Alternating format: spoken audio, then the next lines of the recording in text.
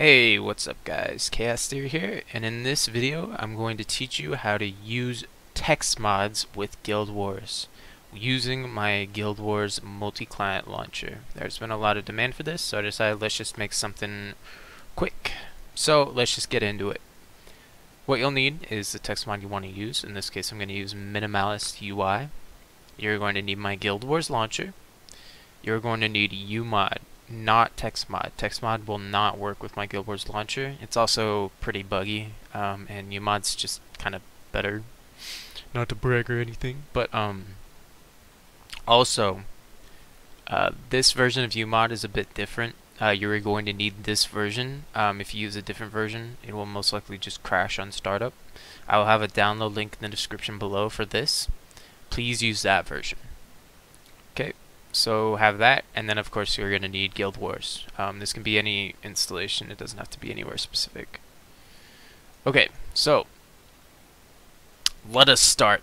So the first thing you're going to want to do is make a new folder wherever Guild Wars Launcher.exe is, and make it named plugins, all lowercase. Okay, now you're going to want to go to your UMod. You'll see these DLLs with it. What you want to do is select umod d3d9 underscore di. Make sure it's the di version. And Control C, copy that. And throw that into the plugins folder you just created in the Guild Wars Launcher directory, or folder. Throw that in there. Okay. And now what we're going to be wanting to do is starting up umod. So, this is umod, if you're not familiar with it. The first thing we're going to do here is hit main, add game, and what you want to do is go to your guildwars.exe folder, so right here, and what I'm going to do is hit open. For me it gives me an error message saying that it's already added. For you, you probably won't get this message unless you're already set up. Okay, and if you do get the message, just ignore it. You're already set up. Okay, so we're done here. Now what we do is we launch Guild Wars, and we're going to get this nice little Guild Wars tab open right here, and you'll load into Guild Wars right there. So stay on the login screen for now, and now what we're going to do is UMod is within the game, but we have no Texmods or anything loaded. So what we need to do is select the Texmods that we want to use. So first of all, you have to make sure that support TPF mods is selected. So for example, if you see it like this, make sure that you click it and make sure you have the checkbox next to it. You need this because pretty much every Guild Wars Texmod is a .tpf, and if you don't have that, you can't use those. So make sure that is selected. And now obviously you're going to be wanting to right click in this white space in order to open this menu, just to make sure that you understood what I was doing there. Okay, so now once that is selected, make sure you open the texture package, and what you are wanting to do is you want to go to the .tpf that you have. So once you do that, hit open, and you'll get here add. They're kind of just debug messages that were never taken out.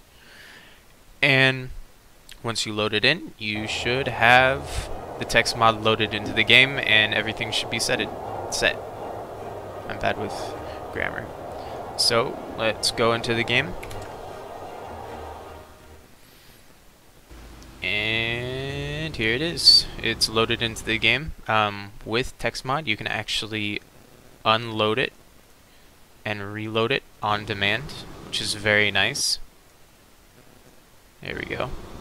Pretty cool. If you need to know, you have the A and the D. A just means use all textures that have been modified in the game. And if you don't have that selected, it won't use the texture. If you select D here, it says don't use any of the textures, and then once you update, it goes away. So it's pretty nice. You can actually change textures on the fly with UMod. Okay, so enough bragging about UMod. So you're set up. So one thing is that you're gonna also need to save your setup, because for now, if you just unload, your you will reload with no Texmods loaded again. What you want to do is hit main and hit save template. This is kind of just an auto save to tell you like when Guild Wars is loaded, use these Texmods by default. So yeah, make sure you have that set up, and once you do, you're pretty much set up. So all you have to do is make sure that umod is loaded before you start up your account, and as long as you do that, it should load up every time. So there you go. You now have Texmods, and I hope this video helps. And thank you for using my launcher, and thanks for watching.